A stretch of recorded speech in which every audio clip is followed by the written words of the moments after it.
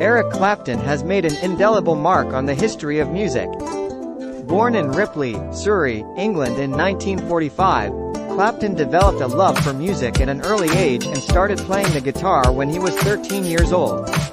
He quickly became a talented and innovative musician, and his unique style and sound would go on to influence countless artists in the decades to come. Clapton began his career as a member of several British rock bands, including the Yardbirds and John Mayall and the Bluesbreakers.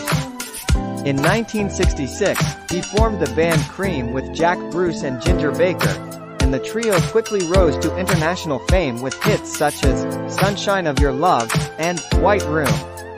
Clapton's virtuosic guitar playing and soulful vocals made him a beloved figure in the music world, and he continued to produce critically acclaimed music throughout his career. Clapton's influence on the music world goes far beyond his impressive discography. He played a pivotal role in bringing the blues to a wider audience, and his collaborations with other musicians such as B.B. King and Duane Allman helped to define a new sound in rock music. He is also known for his philanthropic work, including his founding of the Crossroads Center in Antigua, a treatment center for drug and alcohol addiction. Despite personal struggles with addiction and tragedy, including the loss of his young son in a tragic accident, Clapton has continued to inspire generations of musicians and music lovers around the world.